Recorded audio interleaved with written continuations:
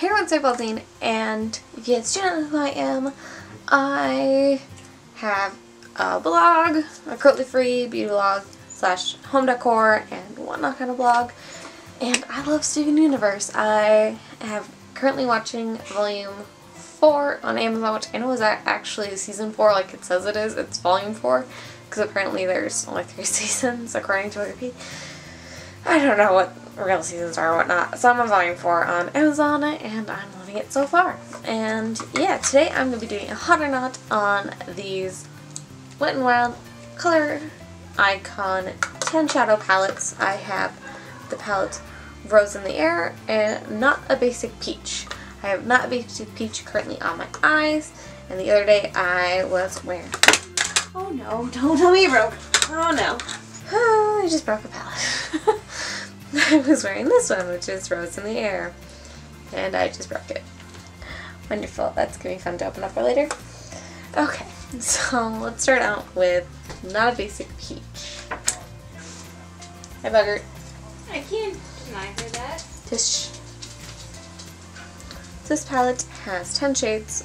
Most of them are mattes. The mattes are kind of got tons of fallout. I would definitely kick off the palette off the shades when you are grabbing them. And then it's got a shimmer, 3 with kind of 3 with glitter, and then 2 that's got like a metallic-y finish to it. They're not my favorite. I'm going to insert a swatch here so that way you guys can kind of see them. These 2 in particular kind of just fall apart everywhere, and I'm not a huge fan of them. I do have it on my eyes today, as I mentioned, but I would kind of just skip this palette. In all honesty, I don't think it's the greatest of qualities. The both palettes are $5, but again, I don't think this one kind of matches up to the quality of this one, even though I literally just broke it. So I'm going to go clean that off real quick here. Or, I have a tissue, which is opening it up. See what the damage is. I don't really damage the corner. Not too bad. Alrighty.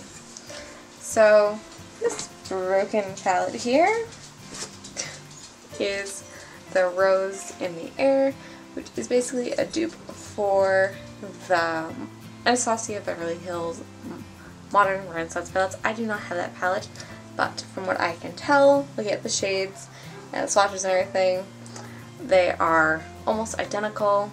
I did break a corner off this just a second ago, so ignore that little there.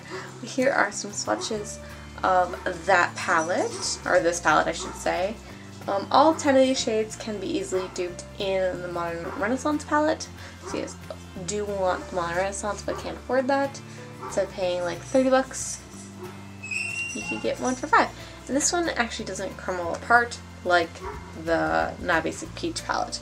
This one I actually do like the quality of, even though I just broke a palette. Broke it because I dropped it on the floor. That was my fault, not the palette's fault. But yeah, this one I really like. And if you guys want to see a look of this palette, I'll put an insert right here for you. Yeah, so if I was going over these 2 palettes and they were my only options at the drugstore that were cruelty free, I go with the Rose in the Air. If you guys like this video or want me to do more of these in the future, give this video a pause up, subscribe to the Howl Pack, and I'll see you in the next video. Bye!